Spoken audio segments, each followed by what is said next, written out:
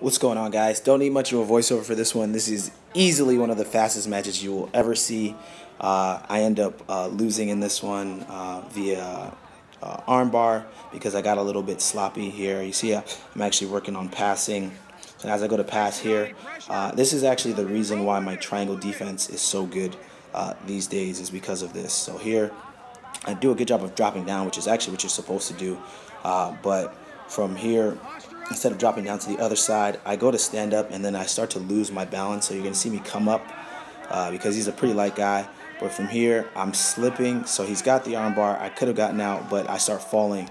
So I have to tap and end up losing the match. But I want you guys to see it.